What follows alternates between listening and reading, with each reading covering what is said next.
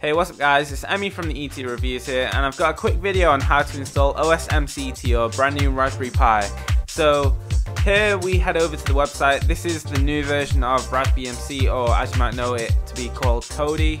So they have shut down these and they've released this new software. So it's available for Mac, Windows and Linux. Right now I'll be installing it on my Mac. So you want to head over to the website and click here to download it. So once we click there, it'll just take a couple of minutes to download there, and once we have that done, we just click open on that, and then we'll just open up the file here, click open again, and then once that's done, we'll head over to the application itself. We'll choose the language. We want to choose English, of course, and we can choose between the Raspberry Pi 1 and 2, so it does work for both. And we'll just click through the steps like I have done, and we want it on the SD card, and our OSMC will connect through a wired connection for me. Now we want to click the right SD card here. Mine is the 8 gig. Make sure you know which one you're clicking, because we don't want to have it installed on a different drive that we don't want it on. So here we'll just accept that license, yeah, and we'll click next, and we click yes again.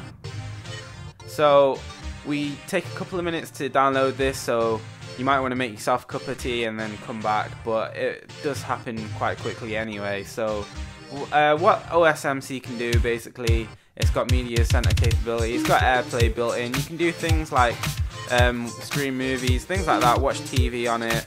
And so yeah, once this is all done, it'll say installing on it, and we just click the personal data, we click yes, and then what we want to do is, once it's done installing, it'll say it's installed, and we want to head over and put our SD card into our Raspberry Pi.